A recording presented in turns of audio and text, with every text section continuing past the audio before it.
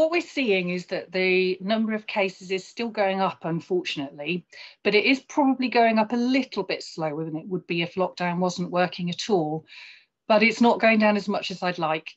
And so I am really a bit concerned that the lockdown doesn't seem to be working as well as we need it to. So really, there's a renewed plea out there to everybody to really think about what they're doing and check that they really are minimising all of their physical contact. So we are definitely still in the lower end of local authorities. But, you know, I'm looking at where we've been and we are at the highest rate that we've had so far in Plymouth. And so it is still really concerning.